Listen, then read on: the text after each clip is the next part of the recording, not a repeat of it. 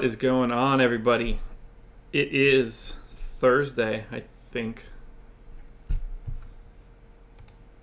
Yeah, I'm right. It's a weird week. I don't have to pay attention to days anymore. Thursday, March 29th. We've got a 5-game slate for the NBA tonight. I assume no one really cares because today is the first day of baseball. But I'm not going to turn my back on my loyal listeners, so gotta do an NBA video to start the morning off. Only 5 games, not a lot of awesomeness out there either when it comes to fun plays, but there's a couple weird things that we want to take a look at. So let's just get into it. First up, we've got Pistons hosting the Wizards. 106.75 implied total for the Pistons. I have them as 2.5-point favorites at home versus the Wizards. This line is not out yet. But starting it off, not a bad matchup. Wizards have been pretty good against shooting guards. That's really my only major concern. I think that Drummond looks solid at 9,400 on both sites. I think that there is a little bit of upside still in that number. He went for 69. Nice. What was that, a week ago? 5 days ago? So they're coming in on a decent amount of rest, which should help in that scenario. I have no problem running out Drummond, particularly on this 5-game slate. Blake Griffin at 8,500, 8,800 on DK, which is really not appealing. But last 2 games in the mid-20s, only playing low 20s minutes. I would use caution if I were going to use Blake. I think he grades out pretty well if you think he gets his normal allotment of minutes, which I do. But at the same time, be wary that there could be a cut in his minutes and he'll have trouble hitting value if he doesn't get those minutes. Reggie Bullock, not a ton of interest there. He just doesn't really do enough for me. I can see taking a flyer on him in GPPs, but he would likely be relatively low owned. And then Reggie Jackson, slowly but surely getting his minutes ramped up, went for 28 minutes a couple nights ago in his most recent game, put up 29 fantasy points. At that price, 5,300 on FanDuel, 4,800 on DK. I definitely think he's worth a flyer. I've got him in for 27 minutes right now, but if they ramp that up even a little bit, it's a pretty good level for that price point. So I'd entertain some Reggie Jackson. I think Drummond would be my priority coming out of the Pistons. And then, I don't know, very little bits of Blake and Reggie Bullock. Now, the Wizards is where it gets weird. John Wall is questionable for tonight. I've got him in for 25 minutes, and this is a very similar situation to Kevin Love a week or so ago when he came back. He's currently priced at minimum salary on FanDuel. So if Wall does come back and does have that sort of 25-minute limit, I think he's an amazing play at minimum salary on FanDuel. Grades out perfectly. For you DraftKings guys, 7,100 on DraftKings. Can't touch him at all. But keep an eye on that to see if he gets ultimately ruled in, and if he does, you definitely want to have a part of him on FanDuel. Now, for Beal, 7,800 on FanDuel, 7,400 on DK. I don't love it. Hasn't been very good lately. Lots of games in the mid-20s. They've been a little bit more balanced lately. So for Beal, I'd be more interested in Porter, oddly enough. But Beal, Porter, and Markieff, I would only want small doses of those guys. Markieff, I'm a little bit more interested in, but I don't see a ton of solid value in their prices. So little bits of Beal, Porter, and Morris. If we get news on John Wall, you definitely want to go down that direction in FanDuel. For the Heat are hosting the Bulls. 112 implied total is tied for first. They are 13-point favorites at home. Whiteside, I can't remember if he's questionable or just expected to play. I think he's questionable. Yes. Whiteside is questionable, so I have him in for right now for 25 minutes. That trims a lot of the value from James Johnson, takes it all away from Kelly Olynyk basically at that price. Makes it a little bit tougher to get to Justice Winslow as well. So here, I'd be looking at Dragic, 6,700 on FanDuel, 6,700 on DK. I'd go down that path a little bit. You could talk me into a little bit of Josh Richardson, although 6,200 is a little higher than what I normally like. I don't have necessarily a problem with it. And then I think a flyer on Tyler Johnson is fine. Sometimes he puts up some big games at 4,700 or 4,400. I think he's worth a decent shot in a GPP scenario. When we only have 5 games and you're playing the Bulls, it makes everyone on the team look a little bit more interesting than they should. So nobody stands out in this game as any sort of must-have type plays. You just need to really keep an eye on Whiteside's news. If he ends up being out, it brings Kelly Olynyk and James Johnson back into some semblance of play. But if Whiteside has to play 25 minutes, those 25 minutes have to come from somewhere. And while I think that a lot of them would come from Jordan Mickey, I don't think that they all will. So something to keep in mind there. Little bits of everybody on the Heat is fine. The matchup's exceptional, so I don't get the sense that you'd be too upset, but nobody grades out as like an incredible value. For the Bulls, 99-point implied total, which is right now dead last. Or no, not dead last. I'm bad at reading. It's 9th, actually. They are 1 point ahead of the hapless Sacramento Kings. So 13-point underdogs in Miami. Not a ton to go wild about here.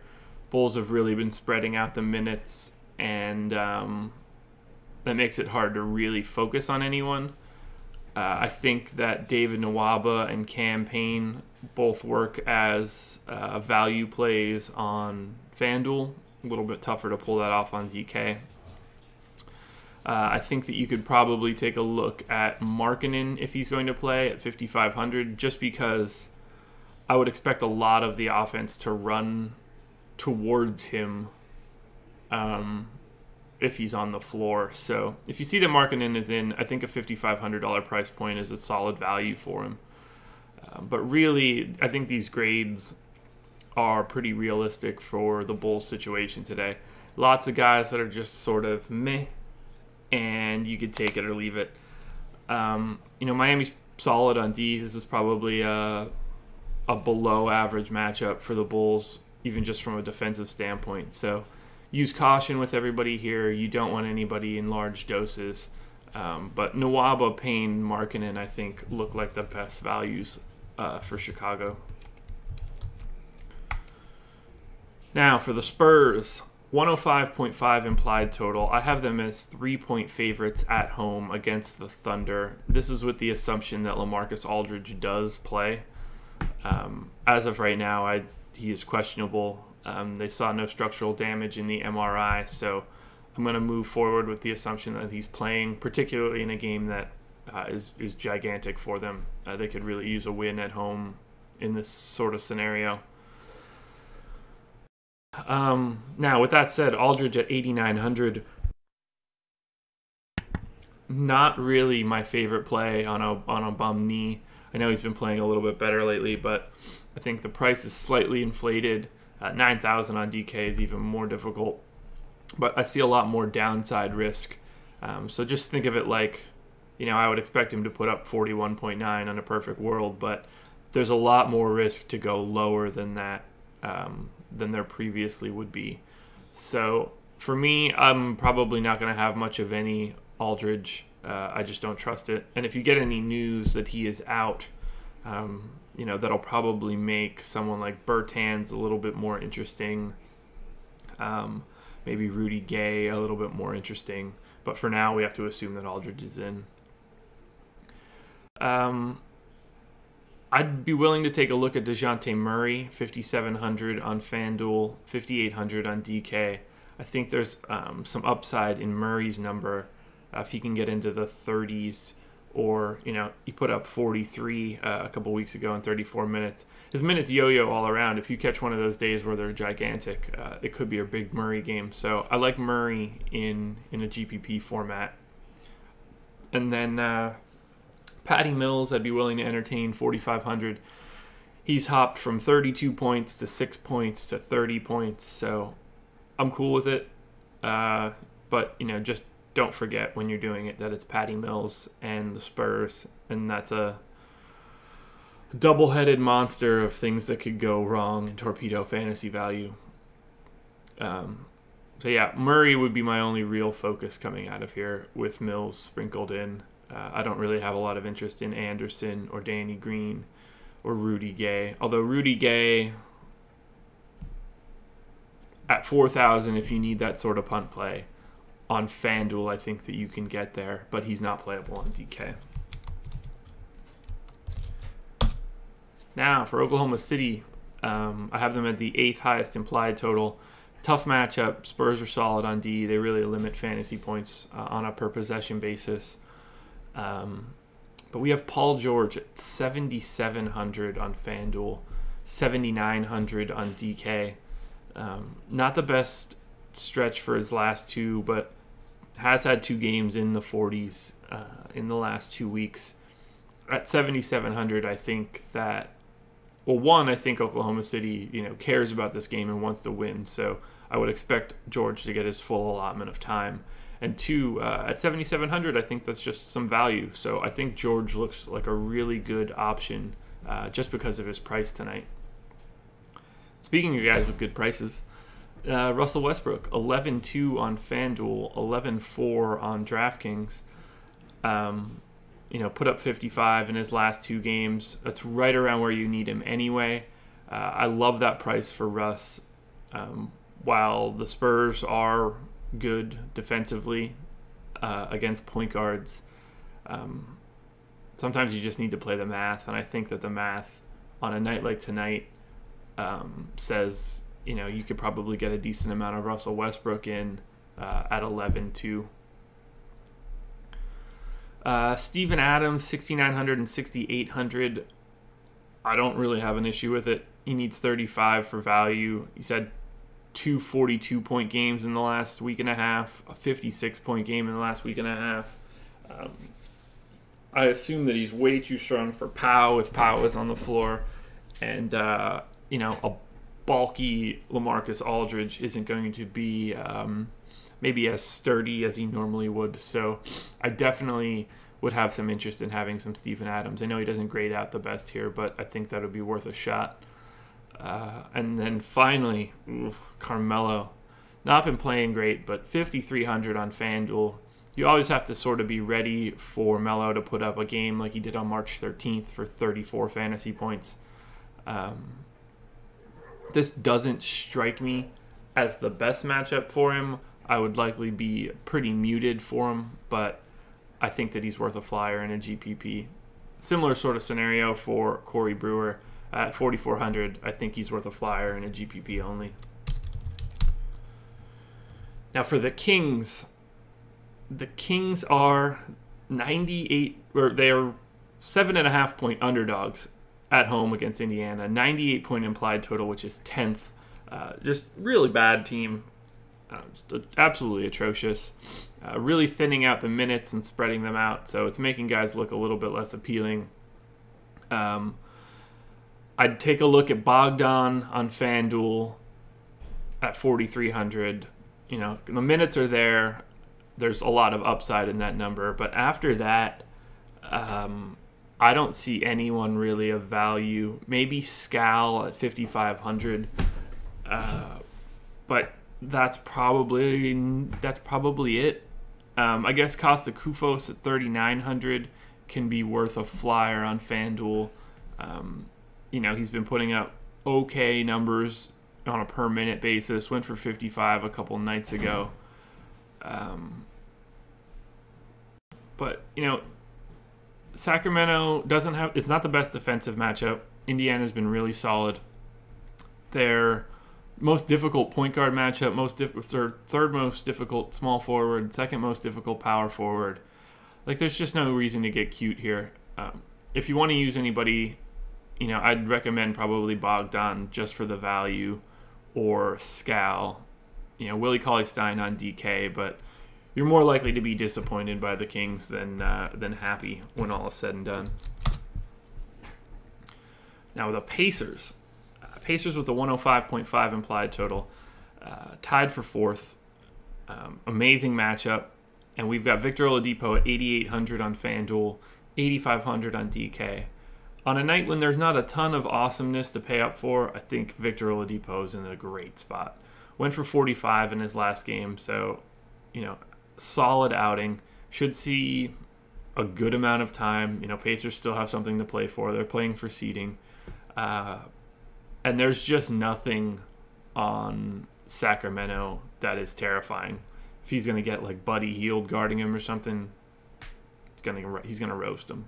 So I like Victor Oladipo a lot tonight. He'll be, I hope, one of my higher owned guys when all is said and done. That's the second time I've said that. I need to get more creative with my verbiage, but I haven't had any of the black elixir yet. Screaming hot. Normally I drop a chunk of ice in it so that I can actually drink it immediately, but I didn't do that. So now it's just uncomfortably hot. Those damn Yeti mugs, they're too good at their job.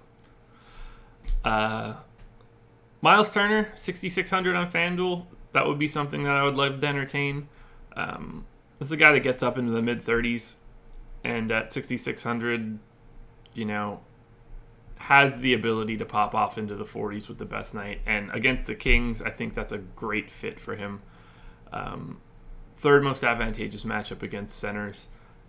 I'll have a little bit of Turner at center. I'll have a little bit of Bojan and Darren Collison too. Indiana, I like the Indiana pricing a little bit more than I like the Heat pricing for two teams that are sort of in a similar situation, playing teams that suck. So I would want to have a little bit more Indiana than I would Miami. Final game on the slate, the Golden State Warriors hosting the Milwaukee Bucks. And we are lucky enough to get Draymond Green and Kevin Durant back tonight, or at least that's the plan for right now. So Warriors are 8-point favorite. I have the Warriors as 8-point favorites at home, tied for first with a 112 implied total. This line is not out yet, but I'm figuring somewhere in that neighborhood. Quinn Cook at 5,700 would be somebody that I would have some interest in if he's going to get a high allotment of minutes and have two guys back that are, good. That could be good for his just like assist numbers. Might be able to get a couple cleaner looks too. So no problems using Quinn Cook. Draymond at 8,500 is a little concerning to me coming back after missing a couple days. I don't hate it, but he's not like the biggest value play for me. Now Durant, 10-8 on FanDuel, 10-8 on DK. Hasn't played since March 14th. He's going to need 55 plus for you to be happy. I have a hard time believing he gets there coming back off of an injury. I know that he grades out well here, but for me, I'll try to be a little bit muted. I want to do some research and some reading today to see how much people are going to be on Durant. His ownership will play, or my expectation of his ownership will play a large role in sort of what direction I want to go with him. I'm willing to do a full fade on Durant if I think he's going to be owned too much, just because I'm always wary about guys coming back off of injuries. Other than that, on Golden State, I don't really have much interest in anybody else. They spread the minutes out too much, so nobody really is going to get any big chunks of stuff, especially with Draymond and Durant back. Finally, we've got the Bucks. 104 implied total would be my prediction, which would be 7th for the night. Giannis at 11-2, I'd be I have some interest in. 10-6 on DK, absolutely. I would imagine that just because of where some of the value is tonight, I'll probably see a decent amount of Giannis popping up in the optimizer, but we'll find that out in a couple minutes. Middleton and Bledsoe are both, coin flip guys for me. I don't have any issue having either one of them. I think that I would probably prefer Middleton tonight. I think that he'll probably have a little bit easier of a road. So if I had to pick between the two, I would probably lean Middleton. And then I think John Henson, 5,100 on FanDuel, 5,000 on DK, has the potential to be a nice value. It's a guy that gets himself into the 30s from time to time, which could be, around 6x at FanDuel. I'd be more than happy with that on a 5-game slate. So my focus would be Giannis, Middleton, and Henson. I don't have any problems having a little bit of Bledsoe. I think Milwaukee looks pretty good here, getting a thinned out Warriors team with 2 guys coming back from injuries. So that's where I'm at for now. Let's hop over to Fantasy Cruncher and check out what pops up on this optimizer. It's a really unique slate. Not the same sort of overtly chalky guys that you would expect. Now, for sure, John Wall is going to be popping up here like gangbusters. He'll probably be in 80% of these lineups, so be prepared for that. Not close. He's working on it. A lot of Bogdan, a lot of Russ, a lot of Wall, a lot of Drummond, a lot of Nwaba. I never changed the randomness. I'm not used to the new feature. Change all players. Yes, there we go. That'll make it look a little bit better. Yeah, a lot of Drummond, a lot of Giannis, a lot of Russ. Way too much Aldridge, in my opinion. That'll be something that I'll probably tweak down a bit as the day goes on. But let's just say we do use Wall and we do use Russ. I'd like to go to Giannis. And if I grab Paul George, what are my options? Ooh, that might be too aggressive. I'd entertain this last one. These other two make me a little nervous. Maybe I could walk back Russ.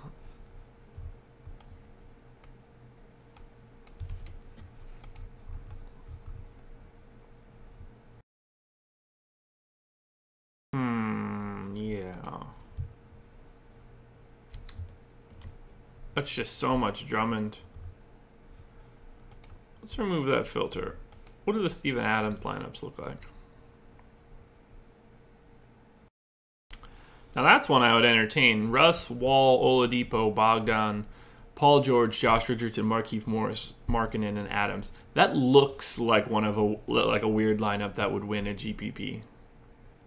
I know that sounds like that's weird. You don't pick lineups out of 20,000 and say that'll look like that, but it has like the right balance of like guys from different teams that it stands out to me.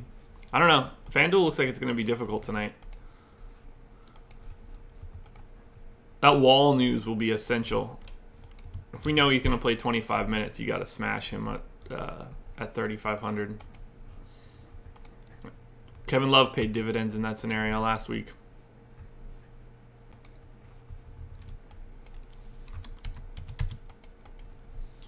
All right, let's crank out DraftKings and we will be on our way. At least there's no Wall here. This will look a little bit better. Lots of Tyler Johnson. DraftKings 4,400. Something to pay attention to.